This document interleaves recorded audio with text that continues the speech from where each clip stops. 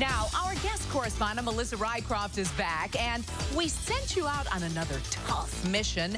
Nab some time with a TV legend. That's right, Mary. My assignment? To get an invite to the set of Betty White's new show, Hot in Cleveland, co-starring Valerie Bertinelli. Guess what? Another assignment done. We're getting hot with Betty. But then what else is new? Very nice to meet you. Nice to meet you. Betty is in good company.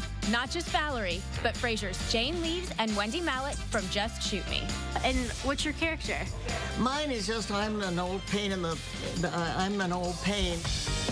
Betty just does what she does best. She comes in, gives all the jokes, and leaves. That's what she does. Who is the real Betty? Is she the nice, sweet woman, or is she the quick-witted, sassy girl? I think quick-witted isn't quite. I think it's half-witted. So how do these three successful, sexy but aging, single LA women find themselves in Cleveland? Cash in all your miles and fly to Paris with your best friends. Valerie's character is an author. I wrote a book, 200 things you want to do before you die. One of them was fly to Paris with your best friends.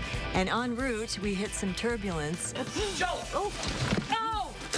We have to make an emergency landing in Cleveland. We walk in a bar in Cleveland and everyone thinks we're hot. We're like, oh, yeah, we're gonna stay. Hot in Cleveland, exec produced by Sean Hayes of Will and Grace, premieres later this year on TV Land. Betty plays the lady's landlord.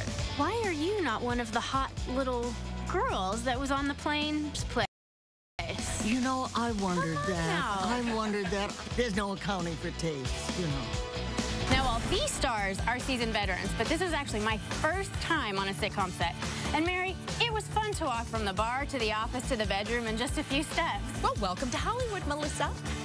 Hey, on Monday, we have a real test for you, the set of Wipeout. Oh, boy. I am about to take on the big ball. Plus, why is Melissa in a veil, in a bikini? Then Sarah Palin.